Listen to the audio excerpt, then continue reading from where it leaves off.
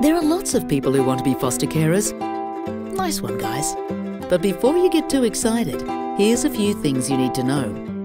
Being a foster carer is incredibly rewarding, but it's not easy. You need to be flexible, resilient. You need good communication skills.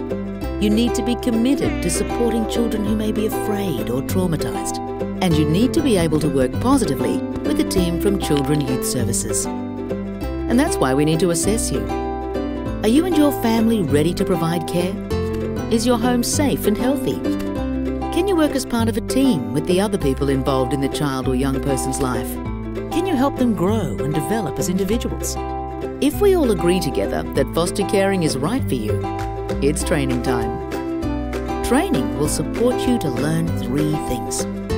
A deeper understanding of how and why children and young people come into care, what it's like to experience being in care, and how you can support and guide someone in care. So, guys, still interested? Talk with someone today about becoming a foster carer.